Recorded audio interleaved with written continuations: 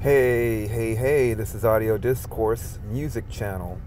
I thought I would come on here and talk about this just because I just thought of doing it. It doesn't matter what people might or what I might think or whatever, but just some interesting things came on. And shout out to anyone that's into death metal. I've been into death metal since the early 90s.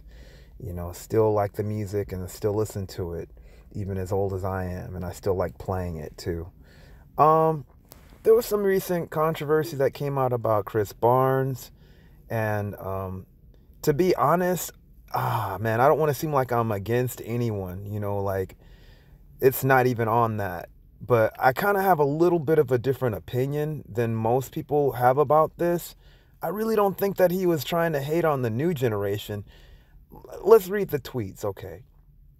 I just watched a death metal podcast on YouTube that was done about a week ago with the top, quote unquote, top death metal vocalist. It made me physically ill. I despise what the genre has become. Now, think about that, you guys.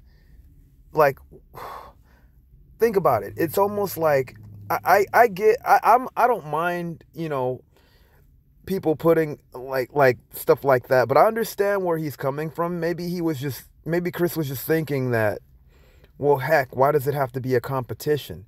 Why does it have to be the top death metal vocalist? you know I don't think he was hating on the whole genre. I really don't think he was hating on new bands either.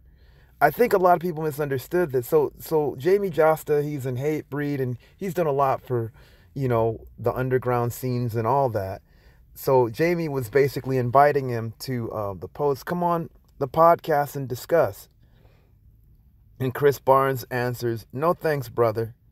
I have no need to jump on that bandwagon. You guys got that. I don't think he was hating. To the fact that he just, he said, hey, no thanks, brother. I mean, that was kind of nice. He didn't curse him out or anything like that. Um, and so, like, there's a lot of things that, like, people had to say. I think Jamie had said something. I don't know who said it, but they said that that's weak. Okay, I'm not doing this just to be contrary, but I think this should be looked at another way. I don't think that Chris Barnes is hating on a lot of the death metal people from this generation. What he's saying, I think, is basically the competition, or what looks like a competition. I can understand that. I think a lot of people were taking this to a whole nother thing where he's hating on the newer generation of death metal guys. I really don't think he was saying that. You know? Um, and it's cool. I dig Corpse Grinder, and I dig him too. Like, I started listening to Cannibal when Chris was in Cannibal. I'm not really so much into 6 Feet Under, or six. Yeah, I forgot the name of his newer band. But if you guys just look at this tweet, I really don't think that he was trying to hate on like the newer bands. I think he was just hating on what they based that the podcast on, and he just didn't want any part of that. When you think about it, it's like the same thing with, you know, any other kind of underground, like rebellious type music, like punk, for example. Who was the baddest punk rock band, or just, like, just put that in that category. Who's the best punk rock band, where punk rock basically was like, we don't care about being the best. We're just, gonna rage against anything that we can, no matter what. Forget the competition. I'm at this level. And I think the same thing for death metal too. It has that underground raw sensibility of, like, why does it have to be a competition in that regard? At least some parts of it. So maybe he was talking about that.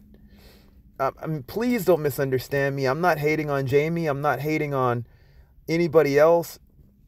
But I think this should be looked at another way, to be honest.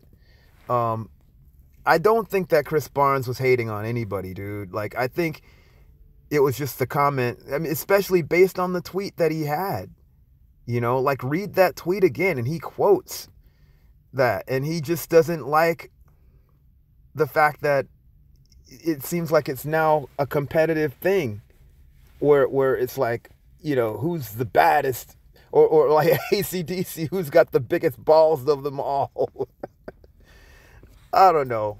Um, and I have to say, I wish I could find that tweet, but from what I remember on this other channel, they showed Jamie's response and him calling him weak. I don't think that he should say that. He should just at least ask why he said that.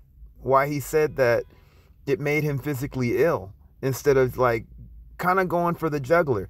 He probably just didn't feel like this genre should be thought of in that regard. Although I understand, it's more of a celebration when it came to Jamie and a lot of the guests, including Corpse Grinder, of the death metal vocals. So I get that, but I see where Chris is coming from with that. Like, I love any kind of new and brutal band that I could hear, that kills. I'm down with that. So I mean, I don't, even me looking at this, I don't think he was really hating on new bands. I think he was just hating on the concept of some kind of top death metal vocalist.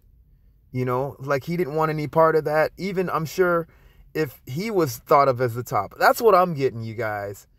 Please let me know. I'm curious what you guys think about that. And no, I'm not hating on any new bands. Like I said, I have friends in bands, and I love, like, the fact that people are still playing death metal, grindcore, all that stuff too. I remember at one point in the mid 90s, it kind of died down, unless it was the underground, but a lot of it died down, and people were getting more into more stream ahead or groove metal type stuff. But, it's cool to see that cats are still into it, Anyway, you guys, please let me know what you think. Please hear me out. I think Chris's quote was taken the wrong way, in my opinion. And no disrespect to Jamie and anybody else who was on that podcast, but I think that tweet was taken the wrong way. Anyways, peace.